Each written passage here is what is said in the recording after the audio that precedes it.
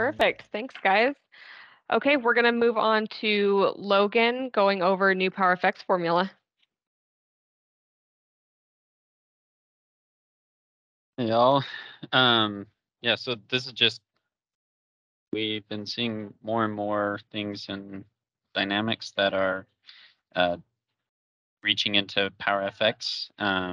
Colby's played a lot with PowerFX in Canvas apps, and beyond that, there hasn't been much. But now we have PowerFX in the command bar, and then there's going to be a new data type as a Dataverse column called a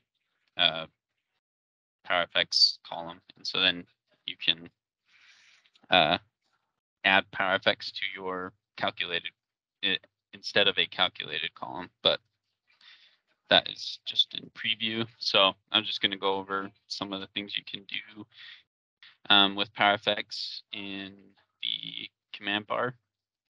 That's one of the new places we have it. And that one is actually generally available. So I just opened up the app in make.powerapps in my solution. And so then that opens up this app. And then if you select the entity that you want to edit the command bar, then you can just say edit command bar. And then here you can select which command bar you want to edit. Main grid is when you're on the list of all the records for that table. Main form is when you're on a single record with the form. Subgrid view is when you're on just when this record is a subgrid inside of another record. And then this new one, associated view, is if they select like related records and then pull it up in its own associated view, then you have some control there. But we're mainly just going to be going over PowerFX. So we'll just jump into the main form. So you'll notice any existing buttons you can't edit because they're using the legacy syntax. Eventually that'll change, but right now, if you want to use PowerFX or even use this at all, you have to be creating a new button. So we'll just create a new command, and I have this set credit hold that's running JavaScript, but now let's convert this to a PowerFX button. So for the label, I'm just gonna call it the same thing, but we have a little bit of different wording. And then we can select an icon.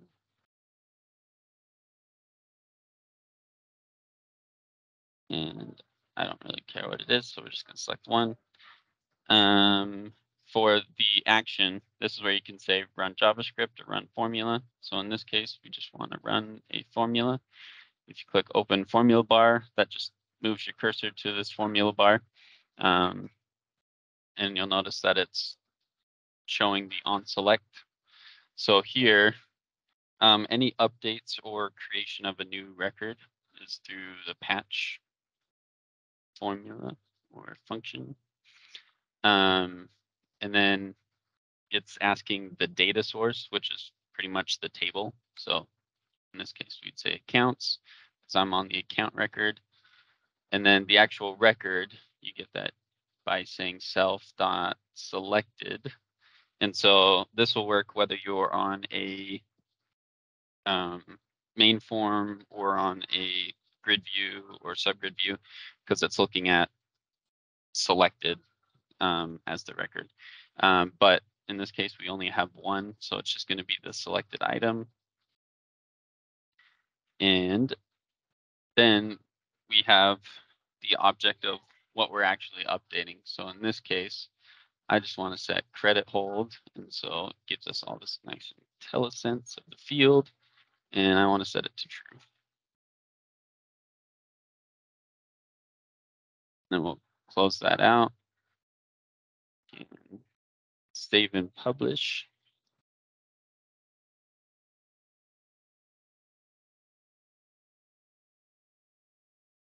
Does it get saved into the same solution XML like the legacy ribbon stuff does? No, so this gets saved in a component library. So you'll have to add that component library to your solution. Okay. And as well as the app, since you're updating changes to the app. Thank you. Yep. Okay, so we have the patches here. So then I'm just going to do hard refresh.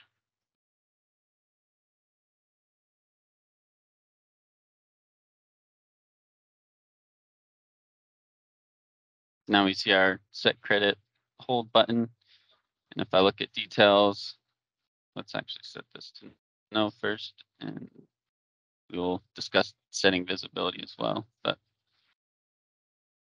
nice.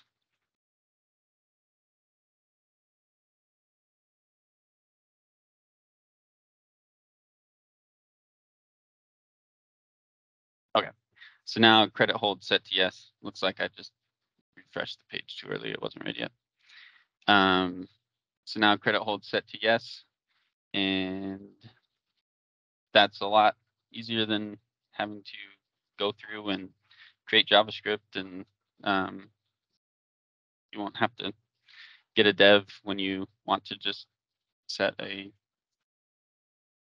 field value on a record.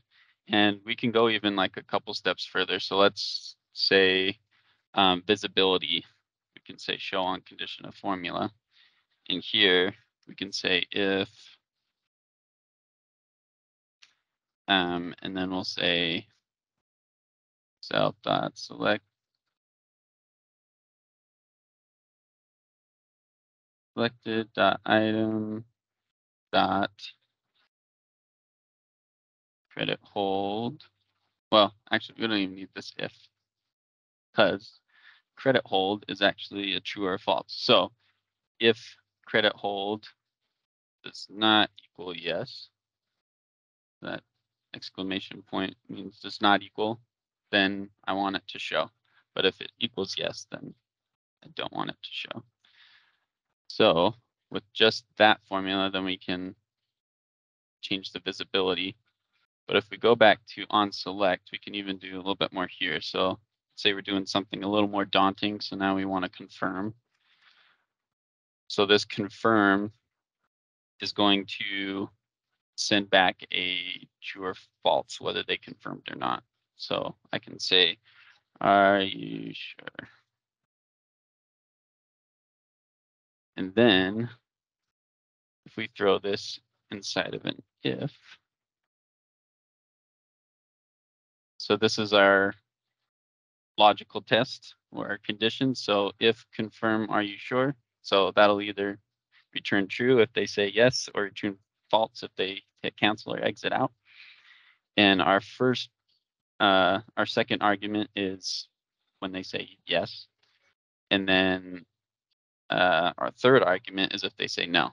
And if you don't want it to do anything when they say no, you can just leave out that third argument. So in this case, we just have our if that's wrapped around the confirm as the logic, and then our patch as if the logic returns true. And then we can even go a little further and notify. And so this is the same as throwing up that form notification, but this is at the app level. So we would say credit hold set. And then we can set the notification type.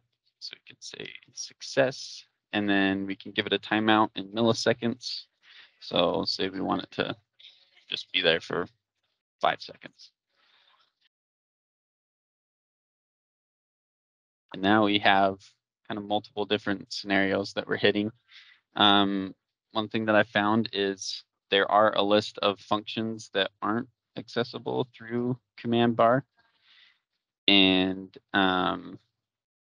one of those is setting a variable, and another is updating the context. So like if I were to do a patch create a new record and then try and navigate to that record. I haven't figured out how to do that yet in a formula because I can't set a variable and I can't update the context so that it's looking at that new record.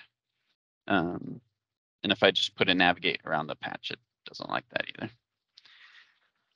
So you have a little bit of limitations, and I'll send a link with the list of like what you can and can't do in command bar with PowerFX, but I imagine it'll be pretty similar with the new column as well.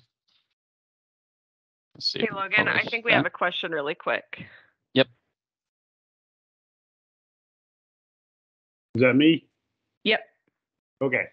The scenario I'm thinking of is on a record that is locked for whatever reason, an order that's been fulfilled, for example. Could you use this to prompt a user for a date and then update a date field on that locked record?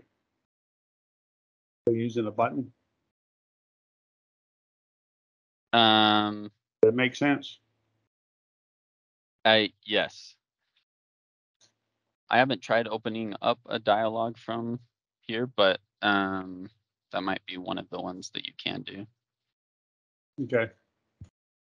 Right now, we basically have a flow and they have to manually go select that flow and run it and input the date value they want, and then the flow can update the record. But if we just do that with a button here and a formula, that would be a lot slicker. Mm-hmm.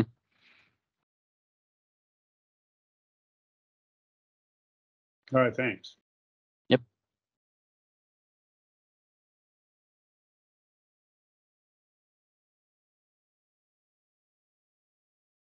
Yeah, so for some reason we aren't getting the visible.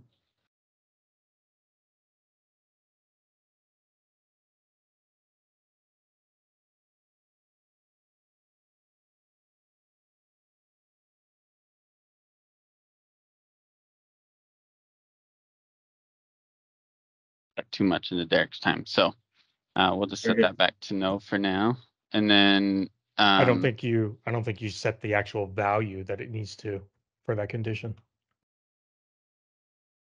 back in your formula. Mm-hmm. Oh no, it just hasn't updated with the new version yet. Yeah, because in the formula.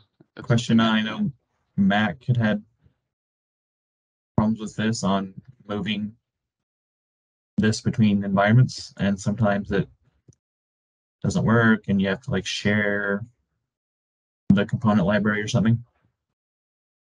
Yeah, that was one thing we ran into where we had to end up sharing the component library.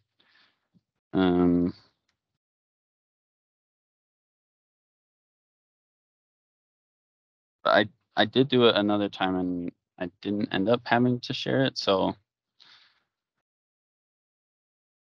not fully sure yet. It kind of seems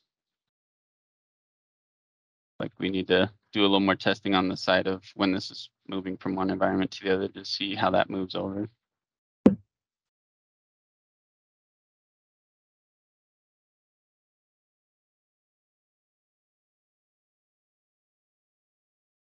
Okay, there we go. So even though it says that it's done saving and publishing, I guess it still takes a while. Okay, so now credit holds yes, it's not here. I set that back to no, and then I save that. Now it's back. So I can save this and then get our confirmation dialog. And then when I hit OK, then we get our notification up top here, credit hold set. And we have our credit hold set to yes. So there's a decent amount we can do with the PowerFX formulas. And I imagine we're going to start seeing it more and more. And that's it for me. Does anyone have any questions?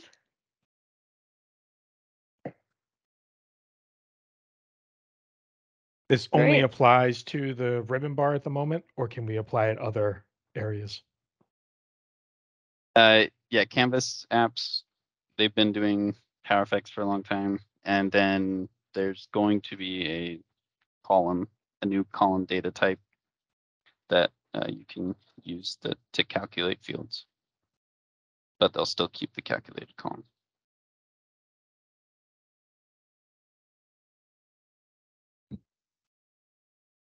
Awesome. Thanks, Logan.